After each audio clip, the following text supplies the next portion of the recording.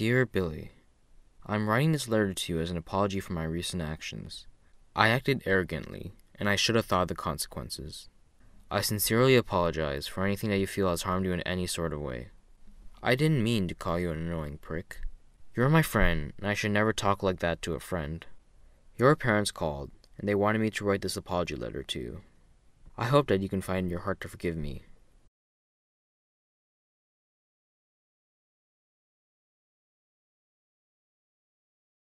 But to be fair, you were kind of egging me on that day. In fact, I remember you throwing my backpack onto a moving truck. You made me lose a year's worth of schoolwork. Then you tried to throw me onto the truck too, but I landed face first onto the street and almost got ran over. That was kind of a dick move, Billy. In fact, why am I the one apologizing? You're always the one doing horrible things to me. Me calling you a prick seems pretty minuscule compared to what you've done, and yet I never heard you say sorry once.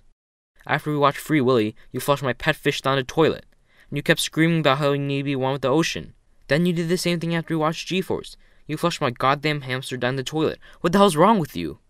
No, actually, I retract my apology. You've always been a terrible friend to me, and I never spoke out about it until now. I meant every single word of that insult. I also reject your apology, even though you never apologized for anything you've done. But in the future, if you do, then I reject you prematurely. I'm done with you, Billy. I'm done with all your stupid jokes and pranks. And your name sucks too. What kind of name is Billiam?